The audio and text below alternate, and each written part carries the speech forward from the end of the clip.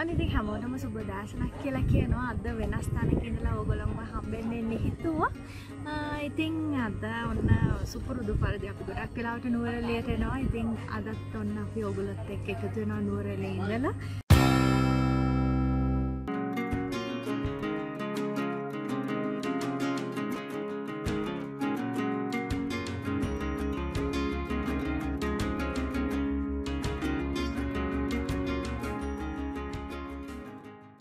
ඉතින් උදේ චුට්ටක් වැහිබර කාලගුණයක් තිබ්බ. දැන් වෙද්දී ඔයගලන්ට පේනවා ටිකක් අවුව තියනවා හොඳට. ඒ වගේම දැන් අපි ඇවිල්ලා තියෙන්නේ මෙතන පත්තිපොළට යන ගමන් තියෙන ස්ට්‍රෝබෙරි ෆාම් එකක්. ඉතින් අපි එතෙන්ට ඇවිල්ලා තියෙන්නේ. ඉතින් මෙතන ෆාම් එකේ එක කෑම ජාති ස්ට්‍රෝබෙරි, ඒ වගේම ස්ට්‍රෝබෙරි වලින් හදන කෑම ඩ්‍රින්ක්ස් එක ඒවා ගන්න තියෙනවා. ඉතින් අපි වෆල්ස් ඕඩර් කරා. ඒ වගේම ස්ට්‍රෝබෙරිස් ගත්තා. ඉතින් හරිම රසවත්. ඔයගොල්ලෝ එනවා නම් පත්තිපොළ පාරේ යන අතරමඟ තමයි මේ ස්ට්‍රෝබෙරි ෆාම් එක තියෙන්නේ. ඒ වගේම ඔයගොල්ලන්ට ට්‍රැක්ටර් එක ෆාම් රයිඩ් එකක් හම්බ වෙනවා. සාමාන්‍ය ගානකට. ඉතින් අපි ආයෙත් මේ ට්‍රිප් එක තවත් ටැංක් එක එකතු වෙමු. එතකන් අපි වෆල් එකක් ගන්නවා.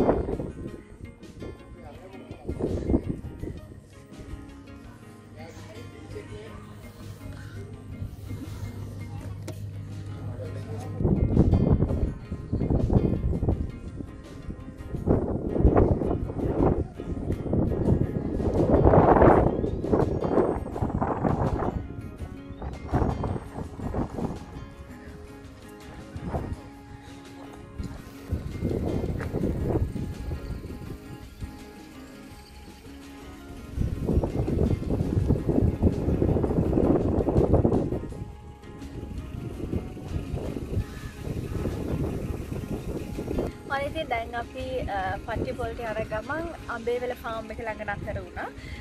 යෝගට් කන්න පුළුවන් මෙතන, චීස් ගන්න පුළුවන්, ඒ වගේම ෆ්‍රෙෂ් මිල්ක් උණුවෙන් සීතලෙන් කැමති විදිහට ඕගොල්ලන්ට ගන්න පුළුවන්. ඉතින් ඒ වගේම තමයි දැන් අපි යෝගට් එකක් කෑවා. හැබැයි අපි පිටින් ගන්න. ඒ කියන්නේ අපි නුවර එළියෙන් පිටින් ගන්න යෝගට් වල තියෙන රසයි මේතන තියෙන රසයි ටිකක් වෙනස්. ඒ කියන්නේ හරිම රසයි, හරිම ෆ්‍රෙෂ් රසක් තියෙන්නේ. ඒ වගේම හරිම ඒ කියන්නේ කියන්න තේරෙන්නේ ඒ තරමට හරි රසවත්. ඒක අලුත් බව තේරෙනවා. ඉතින් ඔයගොල්ලොත් යන ගමන් ඒ අත්දැකීම විඳ ගන්න පුළුවන්. මෙතන අඹේවැල ෆාම් එක ළඟ නතර වෙලා ඒ ස්ටෝල් එකේ කෑම බීම ගත්තොත්. ඉතින් අපි යමු දිගටම පත්තිපොළට එහෙනම්. ඉතින් දැන් අපි අඹේවැල නිව්සීලන්ත ෆාම් එකට ඇවිල්ලා ඉන්නේ. ඉතින් කියන්න ඕන මේ දවස්වල ගොඩාක්ම සෙනග අඩුයි. ඉතින් ඕගොල්ලෝ එන්න දාගෙන ඉන්නවා නම් මම හිතනවා සාමාන්‍ය සීසන් එකට වඩා හුඟක්ම සුදුසු ඕගලන්ට තියෙන තැන් දේවල් බලා කියා ගන්න හොඳටම සුදුසු කාලේ තමයි මේ කාලේ. ඉතින් ඔයගලන්ට මේ කියන සාමාන්‍යයෙන් සීසන් එකක් කාලෙට එද්දී අපිට මේ හරියට වාහනයක් දාගන්නත් හරි අමාරු තත්ත්වයක් තියෙන. ඉතින් අද එහෙම නැහැ. ඉතින් මම හිතනවා ඉස්කෝලත් පටන් අරගෙන තියෙන නිසා මේ දවස්වල වීකෙන්ඩ් එක හරි එන්න පුළුවන් නම් හුඟක් හොඳයි මේ පැත්තට කියලා. ඉතින් එක එක තැන් තියෙනවා බලන්න. අපි ඒ තැන් වලටත් ගිහිල්ලා බලමු.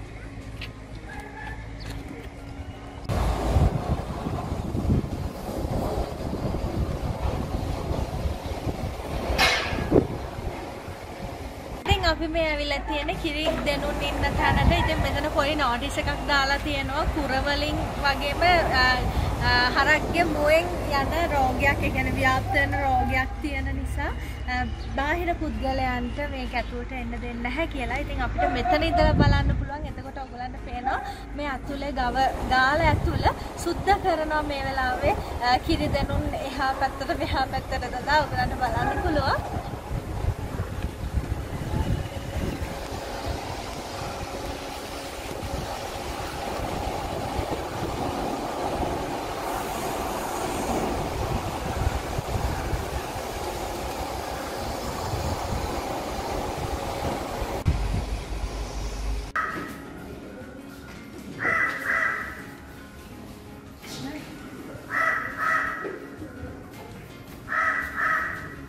දැන් අපි ඇවිල්ලා ඉන්නේ කිරි වැහැරුව පටන් ඉන්න තැනක. ඉතින් ඔයගලන්ට පේනවා මේ වෙලාවේදී කෑම දාලා තියෙනවා මේ අයට. සාමාන්‍යයෙන් මේ නිව්සීලන්ත ෆාම් එකෙන් තමයි මේගොල්ලන්ට දෙන තනකොළ වගේ දේවල් වගා කරන්නේ. ඒ වගේම පොට්ටක් ඒ වගේම එක පෝෂණ දේවල් කවදා කරලා තමයි මේ කෑම එක හදලා තියෙන්නේ.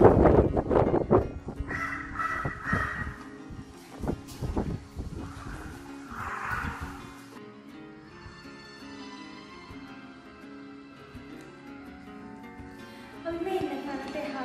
අපිට පේනවා චීස් නිෂ්පාදනාගාරය උලස් වේනවා නම් වැක්ස් වල චීස් දාලා තියෙනවා. ඒ වගේම චීස් නිෂ්පාදනය වෙන විදිහ ගැන පොඩි වීඩියෝ එකක් මෙතන ටීවී එක දාලා තියෙනවා. ඒ වගේම මේ කියවන ෆොටෝස් වල දාලා තියෙනවා.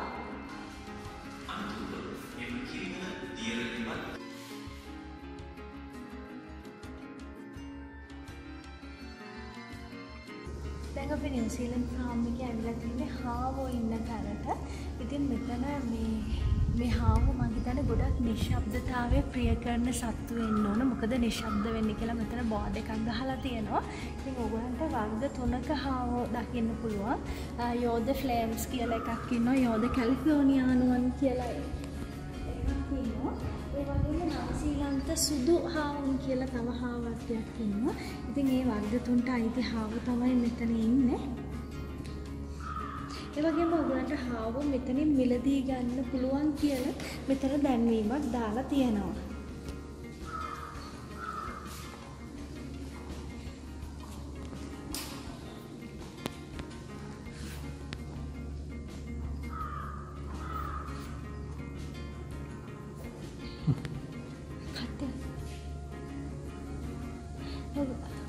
ඔයගලන්ට පේනවා නම් මෙතන පොඩි නිකන් වෝටර් ලයින් එකක් දාලා තියෙනවා. ඒ වගේම මේගොල්ලෝ ඒකෙන් වතුර බොන විදිහ තමයි ඔයගලන්ට දැන් ඔය පේන්නේ.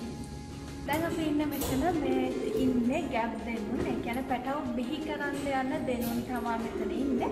ඒගොල්ලෝ වෙන් කරලා තියෙනවා.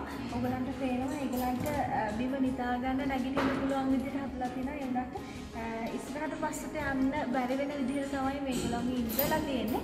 ඒ වගේම එහා පැත්තේ චූටි කූඩු වල මම හිතන අලුත් ඉපදුන පැටව වෙන්න නැති ඉන්නේ.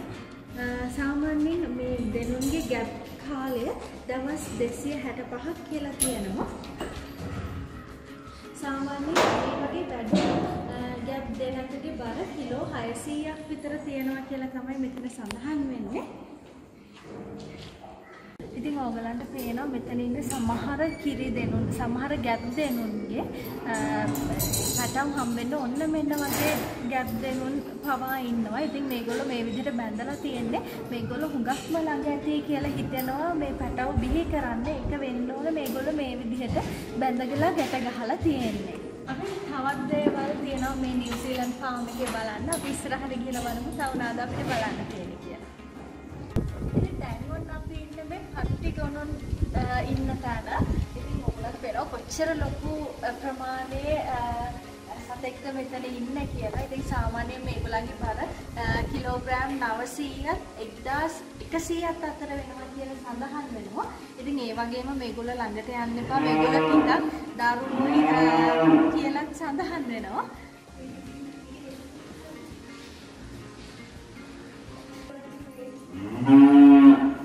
हाँ भी मैं वाड़ी वाड़ी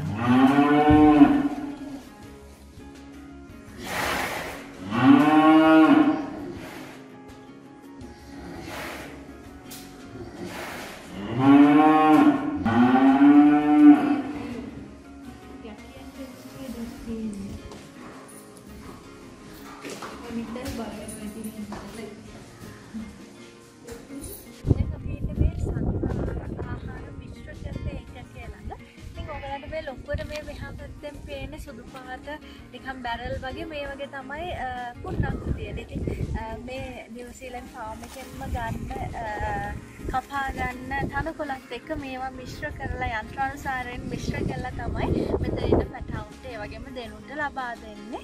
ඒ වගේම මෙතනින් ඉස්සරහ තියෙන එළු පට්ටිය අපි තව ඉස්සරහට ගිහලා බලමු මේක.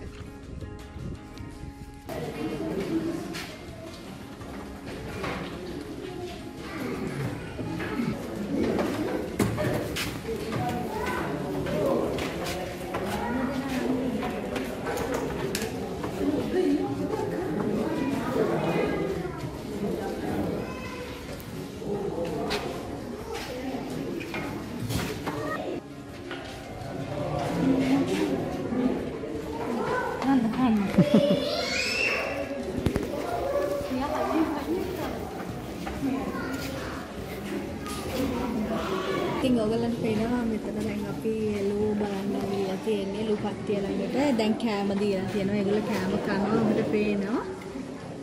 ඒ වගේම පොඩි පැටවුල් ලොකු අය එක එක සයිස් එකකින් ඉන්නවා මෙතන.